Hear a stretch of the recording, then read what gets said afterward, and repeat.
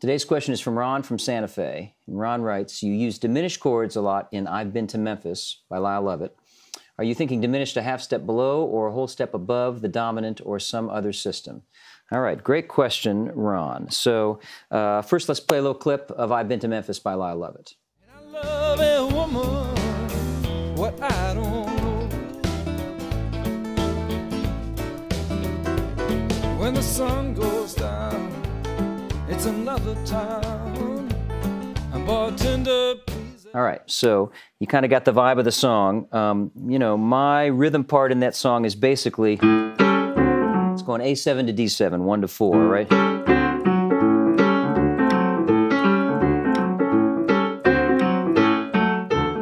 Right, that's kind of my basic. And that, you know, that's sort of a hybrid. It's a little bit of ragtime, right? It's a little bit of boogie. It's sort of a hybrid of those two styles, right? This hand, I'm doing 1, 7, 1, 3, 1, right?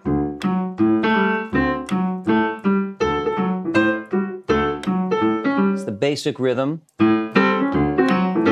And Ron's asking about diminished chords. And, you know, when I go back and listen to this, there are definitely diminished chords. To be honest, when I played this, it's not where I was not thinking diminished chords, half step below, whole step above.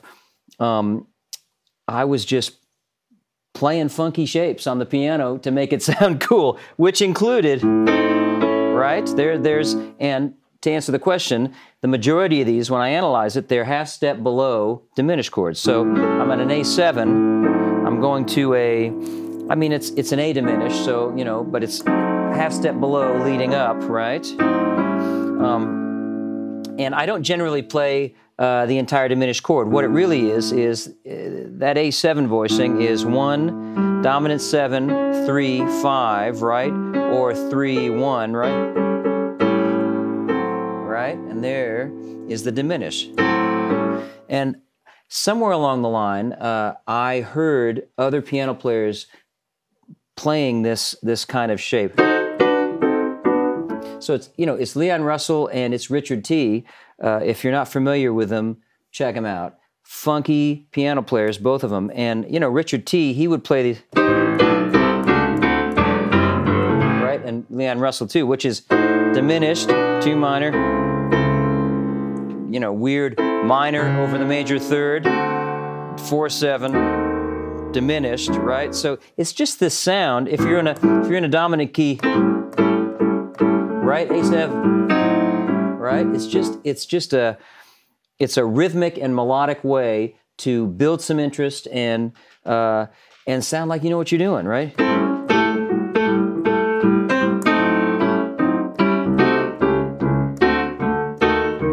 That's an old gospel trick.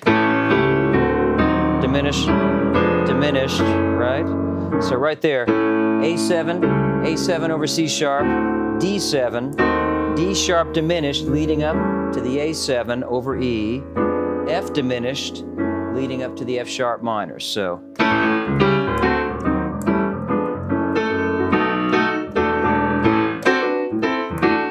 and then, you know, so I've Been to Memphis it's that stuff customized to this amazing guitar riff that Lyle wrote the song with. So I just kind of found my place within his guitar riff, but that's the vocabulary that I used, was this, you know, old gospel piano, Elton John, Leon Russell, Richard T., hybrid blues gospel piano, right? And everything I do is just stuff I picked up from other people and spit it out of the AskMattRollings computer and made something, you know, that sounds good to me.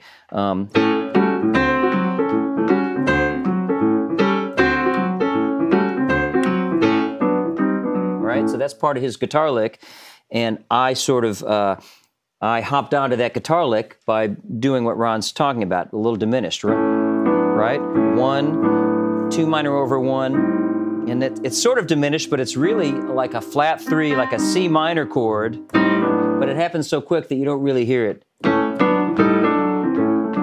right? The thing about these kind of songs is, it's all about the feeling. So if you notice when I play these, I'm always pounding my foot. And I've talked about this in other videos. this kind of music it's not about being in your head and deciding what notes to play. It's about being in your body and feeling the music. And honestly, as long as you don't hang out too long on weird notes, you can play anything.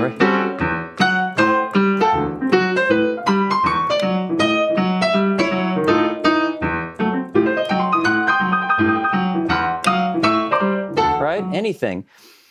If it feels good, it's going to go over. So, so that kind of, I mean, that's kind of a dissonant sounding piece of music, but in context, it's great.